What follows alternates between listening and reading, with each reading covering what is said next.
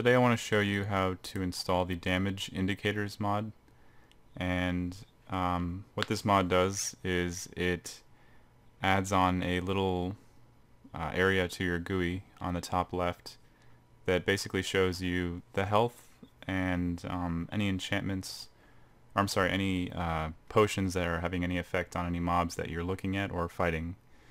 And this is really easy to install. It's only compatible with Forge right now. So if you don't have if you don't have Forge installed, I'll put a link to a video that shows you how to install it.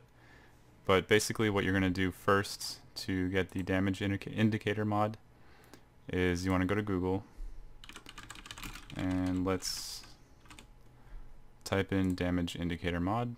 We'll go to the main forum and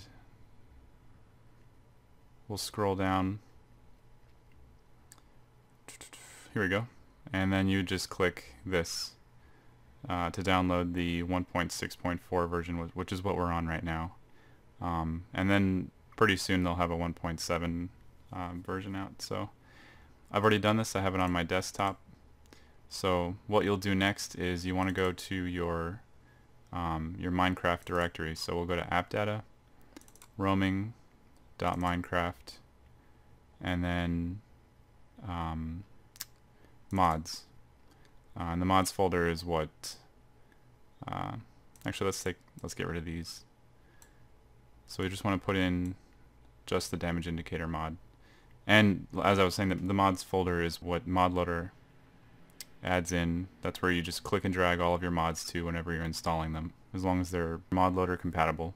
So the next thing we want to do is let's open up Minecraft and let's choose the right profile, Forge, and let's play. Alright, so now let's go and we'll just go into a single player world and we'll test this out to see how it works. So, whoop. Alright, we've got some horses over here. So if we run up and we look at them, here, let me make this a little bit bigger.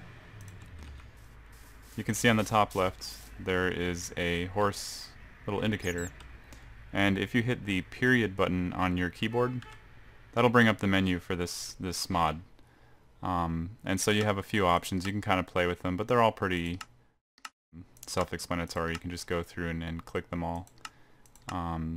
Gui Scale, you can change how large it is on your screen. So if you want it to be kind of small and out of the way, you can make it smaller. You can change the color of damage. On mine I made it red, but it's really just up to you. And then there's a few skins for it if you want just kind of a different look. So yeah, I kind of like the unskinned one though, even though it's kind of boring. It's also just very minimalist, and I kind of like that. So oh, and in the advanced settings you can also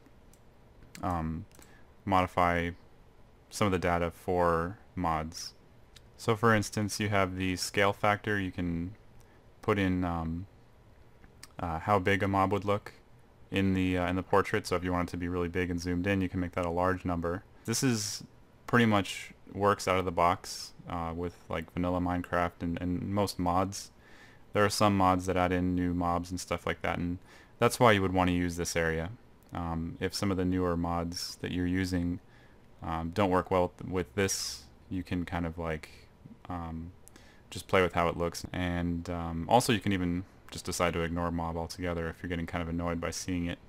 So for instance, if you don't want to always see pigs or sheep on your screen, just click ignore.